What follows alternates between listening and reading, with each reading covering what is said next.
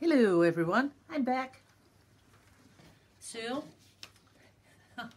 that's what I always say. Hello everyone. So, I'm going to do another one just because I can. And this is the updated list again. I had one more sponsor, thought I'd just put her on there. So, Juanita. I don't know how to pronounce that, I'm sorry. But thank you everyone, very much appreciated. Now, for this next one, this one is Art 102. So, we're going to put them down right there in the middle. And I have some, oh no, we're going to put it aside a little bit. I have some pretty colors mixed up. This is a light pink. And this is a test because this is Amsterdam acrylics with a little bit of golden fluid acrylics, the titanium white, and then the Floetrol. And in here is the silicone. Then I have a nice bright green because I want to do something that resembles water lilies, like I said in my last video. So I'd really like that to happen. Then I have a light blue. No silicone in this one. Well, maybe a little what was stuck in the cup, but I don't think that's much. Then a little bit darker blue.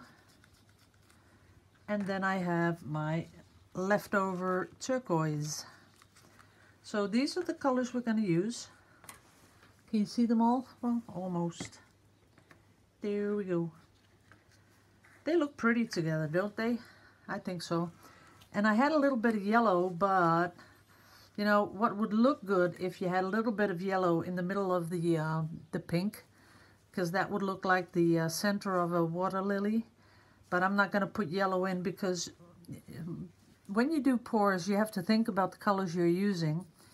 Because I have 3 blues, if I put the yellow in, I would even get more greens because that's going to mix together.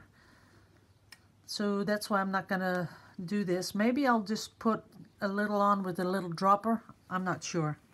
But in case I do that, well, maybe I could do a little bit of the primary elements. Yes, let us do that. And I'll use some yellow. This is, the color is called Sunburst. So I'm going to try that. And I'm using the Vivid Ultra Metallics. And a lot of people keep asking, how do you mix it? So I'll show you. That stuff is a little thick, so you just squirt a little in a cup. Then you get the primary elements and a little stick, and you put a little heap on the end, and I'll just do a little bit more because I like it a little concentrated. Close up the little jar because you don't want to spill it, and then you just mix it through the medium. There you go. So if we're going to do something on top of this later on, we will have it ready. And I think I'm going to leave it thick like it is. Sometimes I put a couple of drops of water in just to make it a little thinner so the pipette can suck it up. But this time I'm just going to leave it like this. And if we need to thin it down, I can always do that later, right? So there we go. And because these are pigments, the best thing to do is mix them and let them stand for a little bit, because then the pigment really gets into the medium. But this stuff is really pigmented. There you go.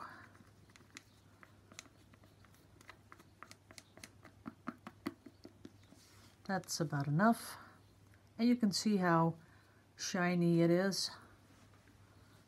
I hope you can pick it up on with the light, but it's pretty. So, with no further ado, we are going to pour. And again, we're going to pour out of that little cup, because that was about the amount that I need. And this is a 100 milliliter cup. You can buy them even with less in it. I think they go down to 60, but the thing is they don't get narrower. They just, you know, put this down, so then you can't stir at all, so that's no good. I'll have to get some of those little shot glasses. I'm sure I can find some.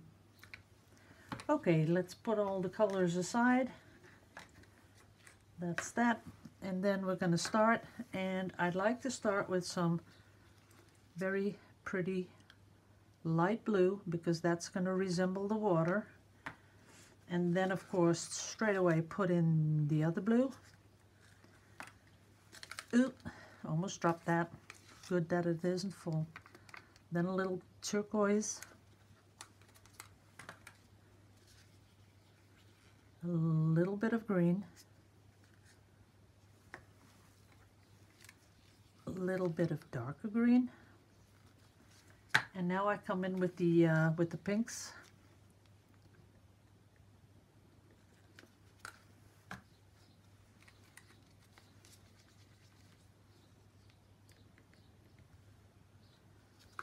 Okay, then on top of that, the green again, because I'm hoping it's going to make something that resembles the lily leaves. Then a little bit of that blue again.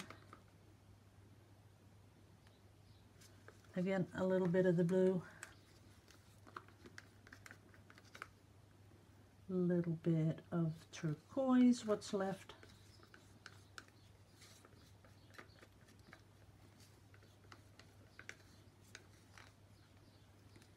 That's looking good. Ooh, look at those here, very tiny, tiny little cells. They are cute. And some more green, but I'm just layering it on top because I want some different interaction with it. That's about it. Okay, we're ready to go.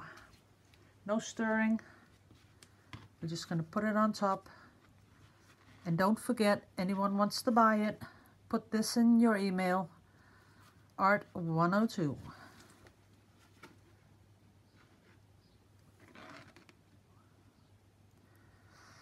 The funny thing that I find with, oh wow, look in that cup. That is amazing. The funny thing is that there is cells in all colors when there's only silicone in one. I do not know how that works. But who cares, because it is pretty.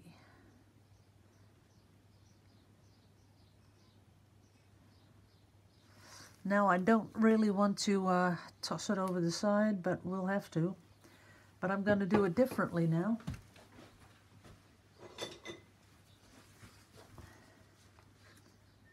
I'm going to use what's in the cup, and I'm going to try and make it go over the sides a little faster, so I don't have to worry that the whole pattern is going to be fading away.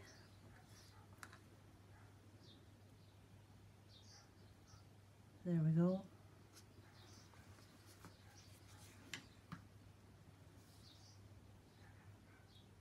I really like it. There's a lot going on, but I will have to tip it.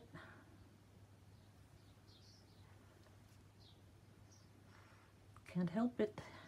But we're going to keep the pink, at least some of it. We can always do something, you know, add to it. There we go. There we are. Okay. Now it's time to do something with it. We'll just let it do a little bit what it wants to do. Let me get my hands cleaned. Where did I leave that thing? Uh-oh. Oh, there it is.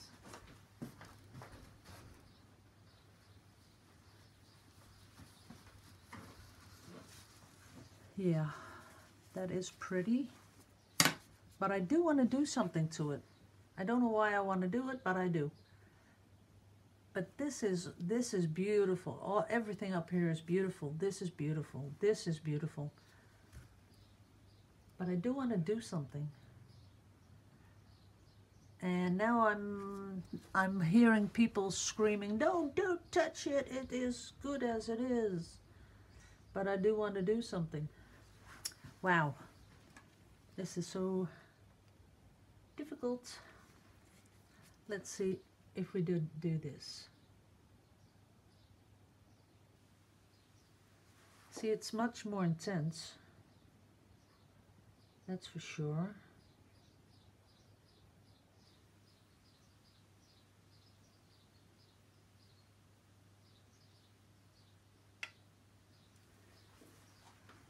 Ooh, I do find that pretty. Look how it sinks in. It really sinks in, and I like that.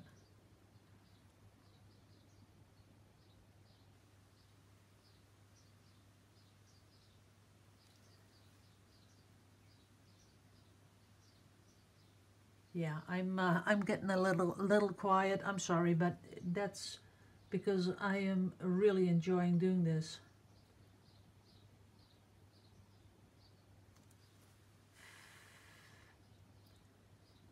There are little rings around it. That is so pretty. I'm gonna, oops, I think I emptied it.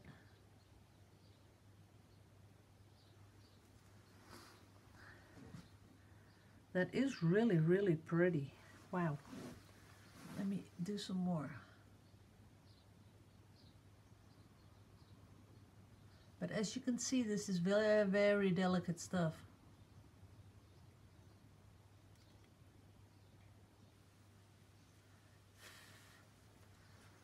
Okay, I think I'm done with that. And then I would like to do the same with the green. And like I said, I wanted to put something on there, the yellow, but I'm a little bit afraid. Let's get some in here in the pipette. Okay, let's clean it off so we get no drips. And let's do this again.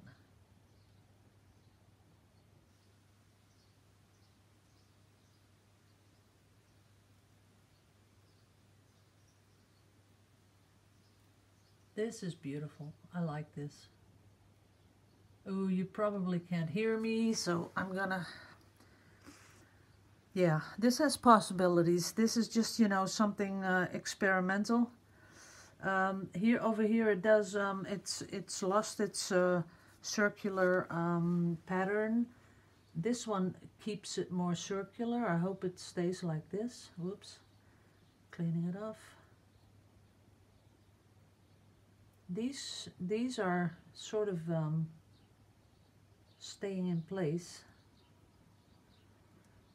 Now I've got an air bubble. I've got to get rid of that. You do not need air bubbles in your paint.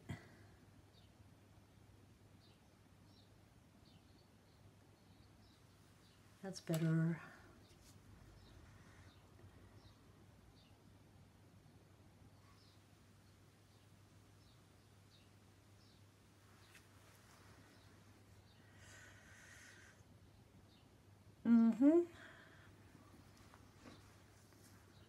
I'm hoping that this will stay like I'm putting them on the here, because that would be, for me, that is pretty. And this one, that was, oh yeah, this was the Amsterdam acrylic. That's right. Let's try the same with the other one. I think that would be a really good idea, because these are staying so beautiful. And the other one, they're sort of going away. So let me see what happens.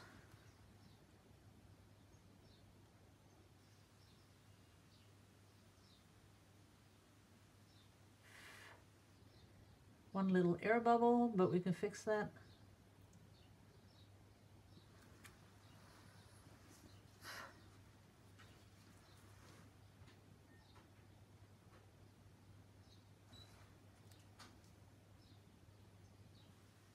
Uh-oh. Okay, I'll have to come in with the torch because I don't want those bubbles. That's better. Okay, what we've learned about this pour, this is very important. So when you mix up paints and you use something other than the golden acrylic, fluid acrylics, because this is Amsterdam acrylics, when you put it on there, you can see that it, the circular pattern sort of loses grip and sort of goes like that. So that's what happened here. But here you can see that I'm using the golden fluid acrylics and it stays that way. And that is, why do I get all these little air bubbles? I don't know.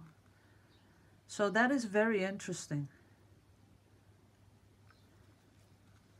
I've tried this, people that have followed my channel for a long time, I've tried this so many times, the little drips and stuff, and it was never really that I found it really pretty, but this paint behaves differently, so I think I like this one better. And this has the pearl in it. Someone had just asked me on YouTube what I was talking about. This is what I was talking about. It's called iridescent pearl. And it says fine, so I was thinking, oh cool. So they have a medium and a large, but they didn't. They only had this one.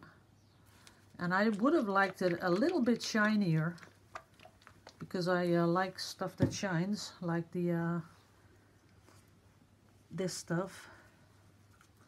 And now I'm a little bit, you know, thinking, shall I put this in there, yes or no? Because it does look cute, doesn't it? Let me get a pipette.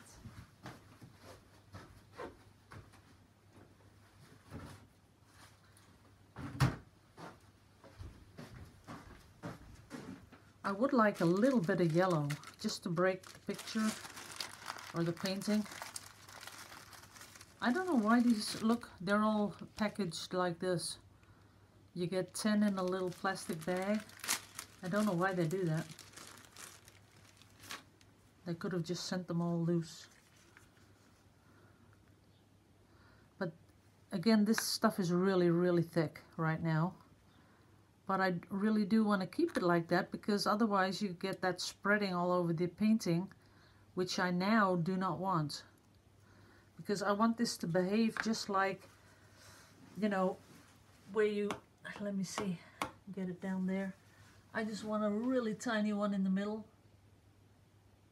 Just like that. Ah, now it fell over. See, I wanted one like this. Can I make it a little smaller? Yeah. Now I'm not liking it anymore. That's what happens. Doesn't matter, I'm gonna do something. In I come with my stick. Hit me with my rhythm stick. Hit me, hit me. Ooh, yeah. Just make a little swirly pattern. Just like that. See? Now it looks like it belongs there. That's cute. Now it's like little flowers, and these are little petals and everything. Yeah, I'm glad I did that. Just make this one a little longer. Yeah, that's it. But now I want some up here too. So let us do that. See if there's still some in there. Nope, it's empty. Because I don't think if you don't dilute it with water, I don't think it spreads all over the place.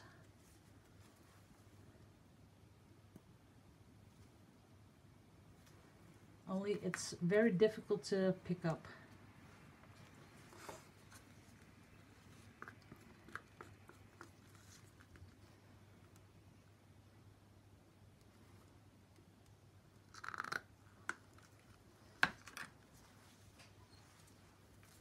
Now I'm letting it come down without the air bubbles.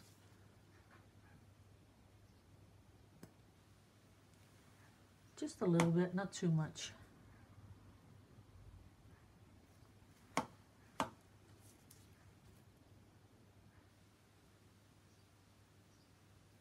That's it.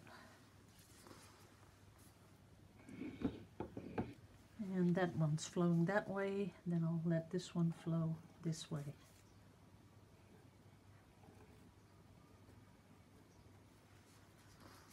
Oh yeah, that's beautiful.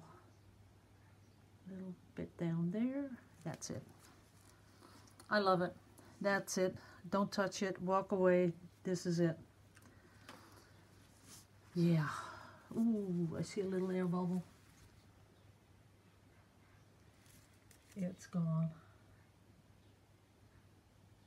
There it goes. Okay, getting you guys down. So, see, now you're thinking maybe that the yellow is too overpowering, but don't forget that the colors, all the other colors, will be bouncing back once the Floetrol dries up. And isn't this, you know, this is not too much. This is just what it needed. Up here too, see the little fellas? And here the big green ones. I think it's beautiful. I love it. I'm very satisfied with this one. Too bad you get all the glare in it because it's still so wet. But I think it's a beautiful, beautiful pour. So for the people that still wonder what it is, it's only Floetrol, and it is a very small amount of golden fluid acrylics.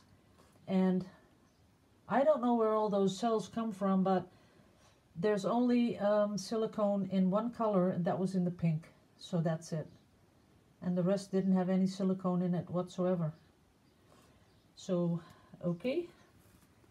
I'm gonna put this up and go answer some more emails, because I bet a lot of people wanted the print again. So I'll do that, and I'm gonna figure out Google Drive, because next time I do something like this, I want you guys to be able to just get it yourself. Just click on the link and download it, and that would be it. So I'm gonna figure that out, and I'm gonna leave you all and say, make some beautiful art, and see you in the next video. Bye-bye.